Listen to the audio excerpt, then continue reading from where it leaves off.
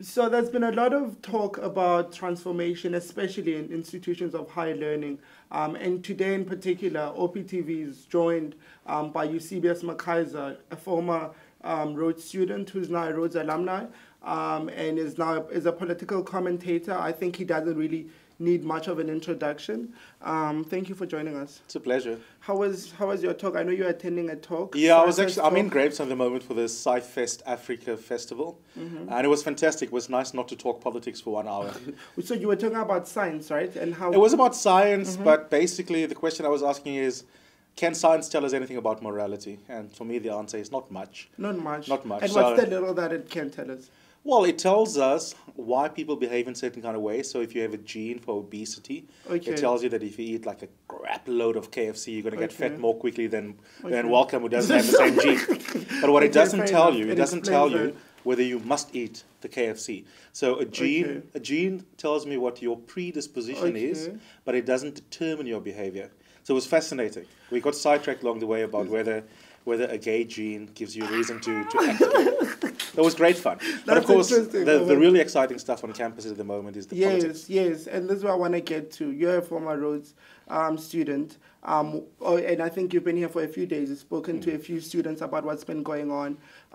What are you making of this moment and everything I that's going think on? it is bloody exciting. I always thought Rhodes University campus is very apathetic, that as alum, we romanticize what it was like being here, that it is an inclusive space, that it is transformed, that it is safe. You can send your kids here, they'll be barefoot, bisexual moment, drama student, weird hair, and they'll just be really, really cool. But in reality, it's not like that.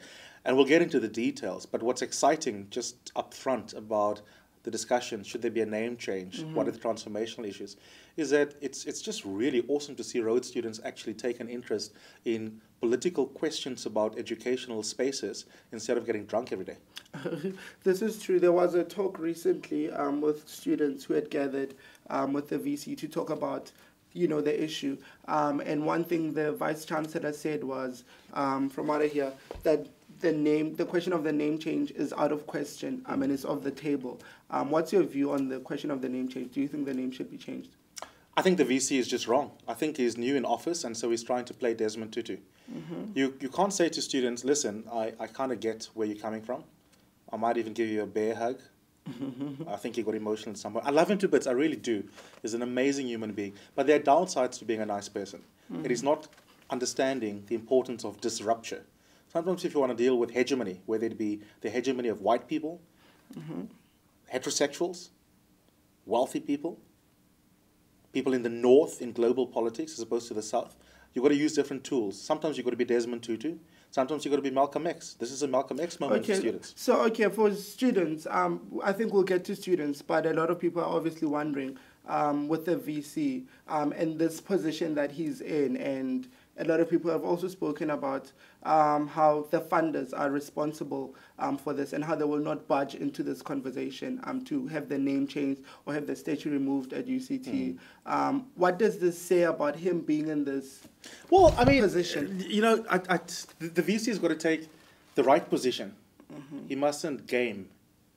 And the right position here is to say to students, I understand why the name rubs you the wrong way around, in the same way in which the symbolic value of an odious heritage in the form of the statue of Cecil John Rhodes at UCT, I can see why it's deeply aesthetically and morally offensive for students who have to see that statue every day. Similarly, I see where you're coming from. What the VC did on Thursday, from reports of everyone that I've spoken to who've been there, is basically to say the transformation issues are real. They've got to do with curricular content, with staff, whether this space is an inclusive space for you. It's not really about the name. Let's leave the name. If we can evolve the material things about the university, the name is a sideshow. That's absolute rubbish. There's a lot in a name. Yes. So there are two important things here, Welcome. The one is that the cost argument is for me untested at best. This idea that if you're going to bring about a change in name, whether it's a street name, parliament, a university name, that you will have inherently operational budgets suddenly being impossible to manage for the next 50 years because you've got to put up new brochures. I'm not convinced by that you will have flight. If an old guy has been investing in Rhodes for 50 years and he knows no other university that he has a relationship with, I'm not convinced that he's going to divest. So all the fears about the cost is a way to avoid the difficult emotional argument about symbolism and about heritage. The other trick that the VC played politically, but I don't think students are buying it, not the ones that I spoke to on my way to the Ratna Parrot, is this idea that if we speak about the name change, we're going to forget to speak about the fact that there's no black dean. No, Okay. we'll do both. Okay, fair enough. I think another thing to follow up on that, because I asked you earlier on if you think the name should be changed, and it sounds like I think you personally, I'm indifferent. But if there was a referendum amongst alumni that say yes or no, I will say yes, change it. How are you indifferent when you're a Rhodes on a personal student? level? Yes, you were a student here. I'll tell you why. Because the reason why I would vote yes in a referendum, but secretly I'm indifferent, is because the yes is a solidarity yes vote with so many students for whom right now, because they're in the system, the challenges of an untransformed campus really, really irks your daily experience as a South African in this space. And that's why it would be a symbolic vote. The reason why personally I don't secretly care so much for it is because my question really is the one that the VC wanted to make the conversation. But unlike him, I'm also interested in hearing students on the name. For me, the issue is what can we do to make sure that my niece who is here, who's got 7 A's in matric, doesn't have to hustle for her 3rd textbook because she's on a student loan, but the loan doesn't understand that you can be getting your loan for the academic fees and for res, but you still have to be a social creature who's comfortably in the space. What are we going to do about the fact that there's no black male in a lectureship position on this campus, South African black male? Deans, which of the faculties are headed by black folk, for example? Those issues are real. So for me, if we got all of those issues right like this and kept the name, I would settle for that. Okay, fair enough. I think to work on that as well, I think there's a tendency with a lot of people I've spoken to, because I was back at UCT talking to a few people, and in doing that I tried talking to some white people about this to say, what do you think about Rhodes students saying the name should be changed and the statue being removed? Can I get your opinion on this? And a lot of people have been saying, no, I can't say anything about this. And I think I even said to someone that I find that to be quite cowardly at a state in which we are a society that's all supposed to get together, for people to say, I'm indifferent. But I think they had an interesting argument in saying it wasn't, this is not my fight to fight. I want, I think you put I really think that your response to them is profoundly important, very important. It cuts to so many debates we're having in the country at the moment that are raw debates about transformation and about social justice. Quite frankly, I wash my hands, I don't have a view on this, it's not my battle to fight, it is morally culpable. It is the equivalent of walking past a domestic dispute where a big burly man is beating up someone and just whistling and pretending you're not seeing it. There's no such thing as neutral silence and neutral indifference. And I think that discomfort that you were feeling, I think you've articulated it well. So if you have a student who's a Rhodes student who's watching this conversation, who's pretending they don't have a view, there's nothing cool about not having a view. It's actually irresponsible. So okay, I'm going to put the onus on you as well to, have a view on the name. On the name. I'm not just here, but in public as well, because, and also I think you mentioned that you said on the committee of, selecting Rhodes scholars for Rhodes scholars. Yes, yeah. yes. What do you make of that? We'll get back into the other issue, but what's your So my view, so I got the scholarship, I went to Oxford. Yes, a lot of as we now infamously know, courtesy of the trolls, I obviously didn't finish my degree. So I'm really a cool example because not only do I hate Cecil John Rhodes, I also took his money and I didn't graduate. So that's really awesome. But here's the snag about it. Yes. How do I feel about that? No, I don't feel cowardly or hypocritical. You've had a couple of, especially white trolls on Twitter going, if you really hate the guy's money, why did you take the scholarship? Well, I'll tell you why. The reason I took his money is because the money's not his. If you are politics, it's not Cecil John Rhodes' money. Not morally, it's legally his. But if you've read, for example, Robert Nozick, there's such a thing called, in political theory, and it's a very coherent concept, unjust acquisition of wealth. If wealth has been acquired in an unjust manner, the wealth may belong to that person in terms of the law, but there's a moral sense in which the money is not his. So as far as I'm concerned, the best way to show the middle finger to the theft is to recognize that the money is in law belonging to the legacy of Cecil John Rhodes. That's but for good. me, I went to Oxford. I learned a lot. I sharpened my philosophical skill on John Broome. I went to London. I was clubbing. I was being cosmopolitan, learning all these things. I used theft, money that was stolen, in order to increase my ability to come back and to confer and further to chip away at his legacy. There's no contradiction. So is that you saying that sort of makes it better? Yes, but it's a two-pronged argument. Instrumentally, you can take the money of someone who's been a colonial bastard and do good things with it. That's one part of it.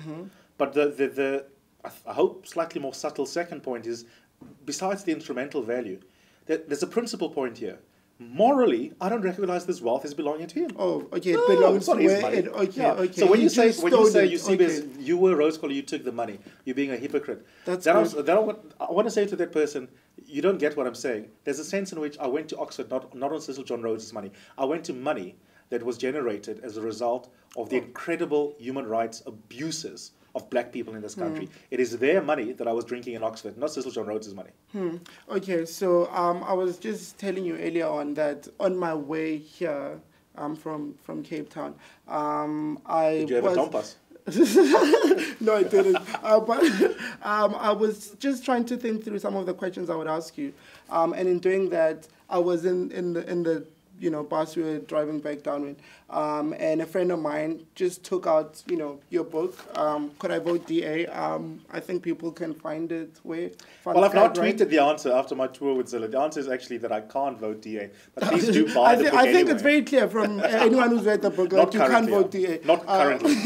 Okay, but my point is, reading this book, I think one thing you bring about as a voter's dilemma is something that as student, at this moment, we are almost pretty much caught up in that dilemma, somehow, in a sense that there's two structures or two, how do I say this, two modes.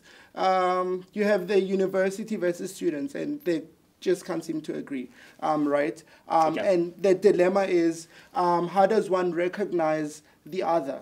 And I think this comes down to, the liberalism that you speak of in saying we need to listen to each other and open. But can we? Why don't we complicate that a little bit, because I think that's too.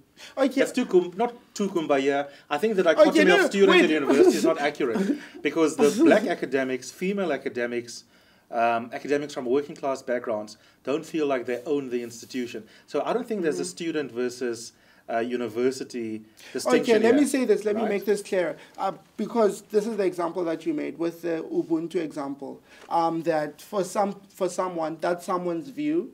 Some people are saying, I think what's his name, Van Olsen talks about how, Ubuntu belongs to them, to the Africans. Not liberalism, yeah. Right? Yeah. And so that distinction, and having spoken to UCT students who are saying, we want to have African names, and this is the next question in terms of if we do change the name, what name are we going to have? That's the dilemma. I see what you mean. Is it not? I don't think that's the most important dilemma. I was asked a similar question by David Smith from The Guardian in relation to the statue. He asked me, what should happen to the statue? Should it go to a museum? Where do we go from here? I don't avoid questions because I'm comfortable to give a viewpoint and make a case for it. But I really think this is a legit example of where one can critique the question as missing the point of the overall struggle. In the sense that, to be honest, I don't give a rat's behind whether we put that statue in a museum, in the VC's attic, on a dump, crush it, or cover it with paper and then put it somewhere weird in the Kirstenbosch Gardens. I don't care what happens with it. The journey of the statue after it has been removed is not important. It is the recognition that the statue represents a morally odious past that continues into the present in a way in which curricula is not dealt with, etc., and all the real transformational issues we're going to get to. Okay. No, but let me finish the thought. Okay. So that the point being that if one obsesses about Will you call it Makana University, University of Grahamstown, University of the Eastern Cape, Nelson Mandela's second university, not the metropolitan one? That I don't really care for. And even if that's a difficult process and we come up with 4 names, complicated council process and alumni vote, I don't care for that. The victory is in recognition. Recognition that the name deeply offends for good reasons and must go. The process for what we do to arrive at a name that is mutually acceptable in the way in which you're talking about those values that are clash will re-emerge in searching for a new name. That's okay. I agree. I surely you will agree with me, Malcolm, that if we get to a point where we are searching for a new name, we've made huge strides. Yes. Yes. So I don't care how that plays out. Yes. If we're already there, we really make progress. It is. I agree that it is an opportunity for the university to get together and, try find a name that everyone can agree with, identify with. But a lot of people have diverged the issue of the name change to the real issues that are going on, the actual institutional transformation that needs to happen within institutions. And before we can get into that, I want to ask you, as a former Rhodes student, what your experience was back whenever you were here. I'm not sure about the years. You can kind of give us a suggestion. No, it's not a secret. I was here from 1997 until 2003. And I come back and forth because I'm also, which I think is the other reason why I may be different to many alum that you speak to. I'm also from Grahamstown, and I'm from Grahamstown, that a part of Grahamstown that is excluded by the way in which this university conceives of itself. So I also have deep issues with the university not caring about inequity in Grahamstown. So I really care for what happens to the changes, transformation in campus. But I'm embarrassed because where my politics is at now is very different to our experience Rhodes when I was here. Really? I experienced Rhodes through the eyes of someone who were thoroughly immersed in whiteness. And I don't know if I should blame Graham College. What do you mean by having gone to Graham College? I have positive memory of Rhodes. I didn't drink my first year. I snogged my first boy because while you're Catholic. Yeah, exactly. It's just incredibly fun memories. My journey in philosophy school officer was amazing. My debating friends. My entire memory of Rhodes and the point at which I left was I'm leaving behind 6.5 of the best years of my life intellectually and socially. That's why I'm embarrassed. So you did not, did not experience any... No, I did. No, but this is the thing. Institutional racism that everyone is speaking of. I think institutional racism can affect you without you feeling anxious or knowing that you're being affected. Okay. Let me give a really horrible, controversial... So can I actually, on that, just to, before you respond, I'd like you to respond to this. It's a depoliticized space, Rhodes, that is. I'm not sure if this was the case back in your year, but like students are not, for example, allowed to speak up run for SRC as a political party. And I find that to be a very weird way of, silencing students as well. So that's definitely... when I was here, Rhodes wasn't quite like that. I mean, you had wings of political parties were very active on campus. I guess I'm taking a long time to make a relatively simple point, that you can be comfortable, but only because you've learned how to mimic hegemony. That's what I mean by I'm embarrassed, because it doesn't mean that there wasn't institutional racism, that it was a safe space, that it was a space that recognized what it means for a black boy from the township to be here amongst middle-class white people. So my comfort was unreflective comfort. It's not because Rhodes is now not a safe space or not an inclusive space. Rhodes is what it is, and it has been what it's been for decades. So the Rhodes that this protest is now playing out at in this conversation is the same Rhodes that I attended. The reason I didn't see the things that so many Rhodes students see now more clearly than I did and the way that I should have is just because there are different ways that you survive hegemony. You either become Malcolm X or you become assimilated.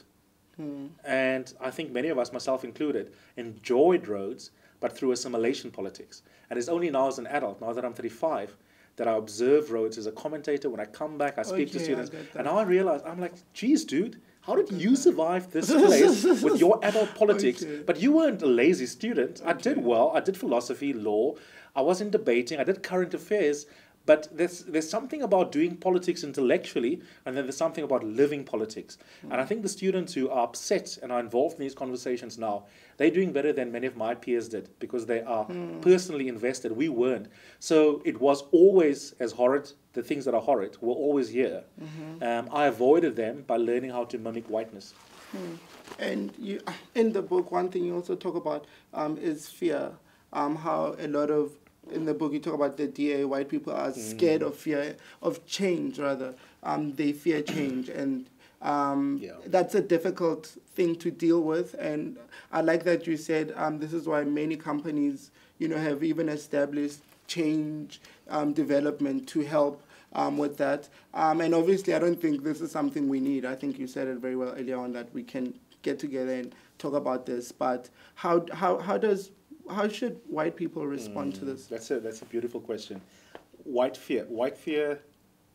I'm finding myself as a commentator and writer, literally as we speak, literally the last couple of weeks, undergoing, I suspect, profound ideological changes. If anyone read my first book of essays and thought, this guy loves racialism, he's defending race-based categories even though they're social constructions, I think my next collection of race essays are really going to make people think, oh my goodness, is this guy in bed with Andile Mqudama? Because my politics are changing as we speak. Well, are you? That's a long preface, welcome, to say that one response to white fear is deal with it. Why must two black guys look into a camera and tell white people how to deal with their fear?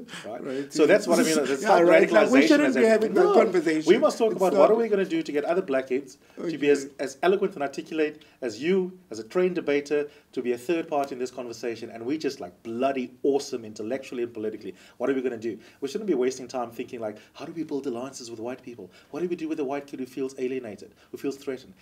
It is white people who have to undergo their own journey.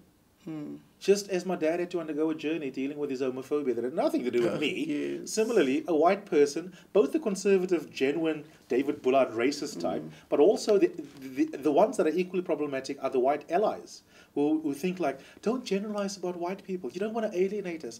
Actually, I'm not going to pat a white progressive student on the back for wanting to join a black students' forum. It's not an achievement for which you must get credit for. You should be motivated by a sense of social justice rather than saying, now that I'm here, please make me as comfortable as possible. So part of me wants to say, I don't care for white discomfort. I don't want to have a Desmond Tutu conversation. If you want that conversation, speak to Jonathan Jansen or speak to the VC of Rhodes. As black people, I think we need to say to white people, you have a duty to go do your own work, go read Samantha's paper. How do I live in this strange place? I think upon reflection, I was wrong, and Samantha was right. Maybe white people should be a bit more humble in how they approach this question of strategic cooperation. And so I don't know whether what I would have said to you last week I want to say now, because last week I took the tactical question, what do we say to white people, more seriously than I do today? Now I think white people must just deal. Okay, so just to push that a bit further, they must just deal when, nothing changed materially with regards to the shift in apartheid. So is this just a matter of they just have to deal emotionally with what's going on and nothing should be done? That's part of the threat that a lot of white progressive self-identifying allies of black people often say as well. That if you are too aggressive, you don't hear us out, you make us uncomfortable, you lose us, we're a nice bridge between yourselves and Steve Hofmeyr. You need us to build a country in which people restore relations. I don't know when we ever had good ones, but restore relations in which we see each other as fully human. Firstly, don't threaten me. I don't need, in order to self-actualize, to be a really good writer, to be an excellent journalist, to tell stories, to be a good novelist, to make good docies, to leave a footprint in the world, across the continent, in your field, as a black person. That doesn't require you to make the white student who is progressive or self-identifying as progressive comfortable. So there's firstly a profound white arrogance in the suggestion that materially, your material question, that we will struggle to make headway in learning how to find the best in ourselves as black people unless white people and ourselves are holding hands together. I reject that with contempt. I can form a reading group on this campus for a whole term where we read the most amazing ancient Greek philosophy, or where we decide we want to read a South African novel every week, and we can get on with it. I'm not saying put yourself in a lager, don't care about relations. What I'm saying is philosophically and politically, the very idea that black liberation and self-actualization and being the best you can be inherently requires building strategic alliances with whites who get it, or helping whites to get it. I think that's deeply flawed. I think that's the last bastion of self-hate. And obviously materially, that's like I get that, like in terms of self-actualization, and I think that's good, and we need to, focus on that in as much as we need to take into account the material condition. And obviously that's a difficult question. But another thing, I wanted you to read this section. This is great, by the way. Yes, I love the book, by the way. No, I mean your interaction. Yeah, it's fantastic questions. I'm really loving these challenges because it is a dialogue. It's not about someone. It's not about someone. It's not about someone downloading lessons. It's a really difficult conversation for us. Yeah. I just wanted you to read this section of the book. I have no idea what. Yeah.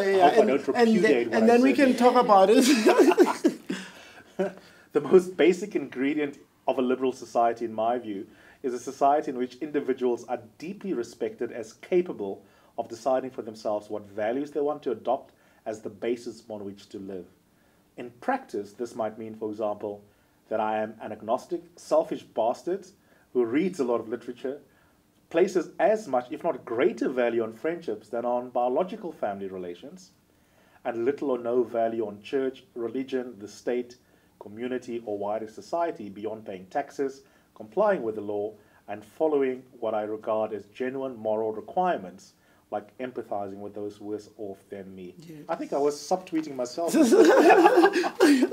I think that's beautiful, and that there needs to be a conversation about how, black people who really, most of them haven't been given a chance. In fact, all of them haven't really been given a chance to get a platform upon which to speak or have a voice. Yes. Like the academics on campus who wrote a book talking about being at home, and there are a lot of stories. There are a lot of stories about how people are uncomfortable in universities, how they're not given a voice with regards to merely being scholars. Someone wrote an article saying black people are just seen as mere tokens in universities and not as scholars. So I do think there's everyone needs to take into account that there's a moral, we all have a moral obligation to each other somehow. We absolutely do, and this is where to change those perceptions. But this is the earlier point observation you made about siloing the debate around the name from the other transformational questions. And in order to create an environment in which that paragraph that we've read out about the individual being autonomous and being in a position to live the kind of life that you choose to based on your values, to maximize a space in which as many individual students and in society citizens can live like that, we do need to deal with, of course, the big issues that we haven't yet discussed in terms of what are the obstacles to a more inclusive and a more transformed campus look like. And those issues are very real, but I reject the idea that debating the statue or the name is incompatible with focusing on those things. Yes, but equally, maybe I think there's so much we can talk about, but speaking of so much, there's just so much coming up. The name, how, the culture needs to change. Like, this is just, I was at UCT listening to the students talking, and I was like, this is great. Like, the ideas that are coming up are great, and they really should be taken seriously. Like, there's no reason why they shouldn't. But there are a lot as well. So to play devil's advocate there in terms of, being real about what can be done, what do we make of that? What should happen? What are low-hanging fruit to pick? Yes. Is that what you mean? Yes. There's a lot of low-hanging fruit to pick. For starters, if you are at Rhodes University, it is appalling that the Rhodes Philosophy Department should be struggling to have black staff. It is bizarre to me that we can't attract and retain black talent at the level of deans that look like the country that we live in? Where are black men teaching in this place? If we live in a country where we pathologize black men routinely, we want to begin to humanize black men as well, and not just problematize the black male body. Where are the black men to come and interact here with whiteness in this space beyond the VC, which can often give you the illusion of greater demographic change? I don't think those are difficult things. I think if you said, let's keep it as practical as possible. If you said to the VC, you're only going to get your contract renewed next year if you can find 3 black professors. I think we've got to do that. This is what Kolele Manglu at UCT is trying to do. And then you've got to come up against all sorts of interesting things that we then have to deal with, such as the perception that you're asking someone to lower standards, which is absolutely not nonsense. So that's a low-hanging fruit. But there's an even lower-hanging fruit before we talk about getting black staff or more women. Curriculum. I mean, it's weird to me that until quite frankly a few years ago, you could be a politics science graduate at Rhodes University and even get a first and third year and not know anything about real politics in terms of tripartite alliance politics, who the key members of cabinet are. You can basically fail a general knowledge quiz about South African politics in terms of daily politics. You wouldn't understand social movements until Richard Pitthouse arrived here and actually made social movements an important source of power. Right? And he's amazing. Yes.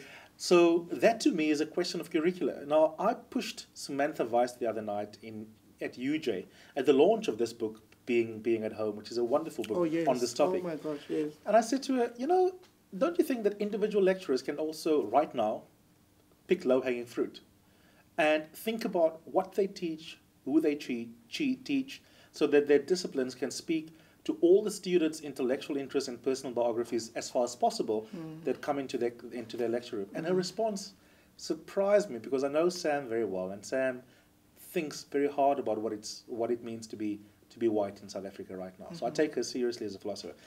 But she said to me and the audience, I teach what I've been taught.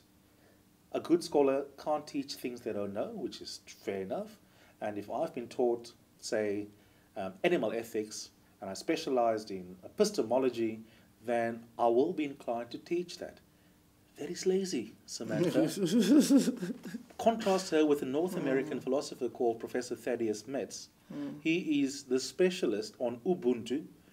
He didn't come to South Africa as an Ubuntu. What he did was he came here and he said, I'm an alien in this country, but I've got transferable skill sets as a philosopher. Where can I apply them? Here's an interesting conversation. There's a thing called Ubuntu. I've never heard of that in moral philosophy in North America.